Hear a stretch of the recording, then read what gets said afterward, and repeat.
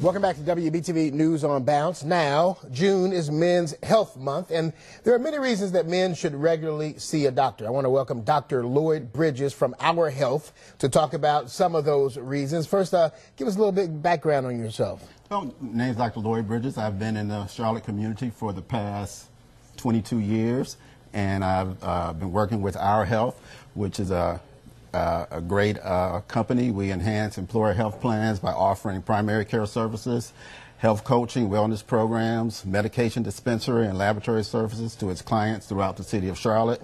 We have 5 locations conveniently located along the I-45 corridor. Okay. Definitely. All right. You say the main reasons men should go to the doctor are for the early detection or treatment of diseases. What kind of diseases are most pop out to you? Yeah, definitely. First of all, I want to say that as men, we must choose to be phenomenal, exceptional, and extraordinary for ourselves, our families, and our communities. And we can start this by taking better care of our own individual health. At the core of living a healthier, longer life is a heightened awareness of preventable health problems, early detection through regular office visits, and treatment of diseases at earlier stages. Some of the most common causes of death in men are heart disease, cancer, notably lung, prostate, colorectal cancer, stroke, chronic obstructive pulmonary disease, and poorly controlled diabetes mellitus. Why in the world do you think that men struggle out? Because I think you would say that men struggle more going to the doctor than women, correct? Would I be right in saying that? Most definitely, most definitely. We know that the life expectancy for a man is about 76 years of age. Less than 5 years of female counterparts.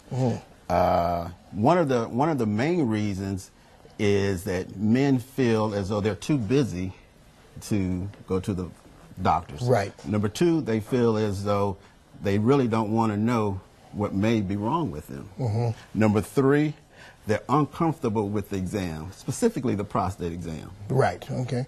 Well, are physicals enough to go to the doctor and say, you know, the doctor kind of clears you after, are physicals enough to get by?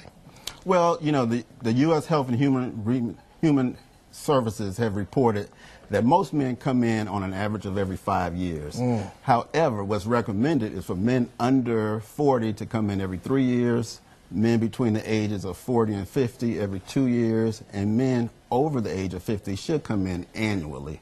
At the age of 50, we start colorectal screening for cancer as well as prostate cancer screening. Okay. So those are the recommendations on the procedures that you should have. Those are 2 of the most important kinds. Most important. All right. Anything else you want to talk about?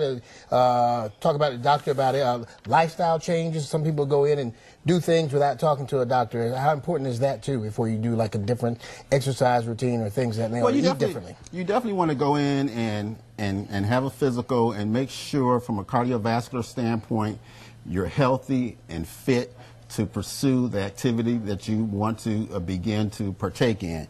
But some of the hot topics that men come in with as it relates to concerns are, number 1, as we get older, we're always concerned about low testosterone or erectile dysfunction. Right. We're concerned about mental health issues such as anxiety, depression, and even anger management.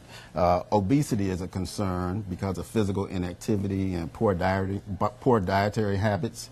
Alcohol and nicotine dependence, as well as in the younger population, still HIV is a concern, as well as sexually transmitted diseases. Okay, all right, well, good deal. Doctor, we certainly appreciate you being here. Anything else you want to add before we move on? We've covered a lot of ground. We've covered a lot of ground in a short period of time. The most important thing is early detection reduces your risk, and hopefully that will lead to a healthy, longer, happier life. All right, Doctor, thank you so much for joining us. For more information, log on to WBTV.com. Look in the web extra section right there on the home page. Like I said, we'd love to have you come back at another time. I'm sure you got much more information you can let us know. Definitely. All right, we're back with more news on Bounce right after this.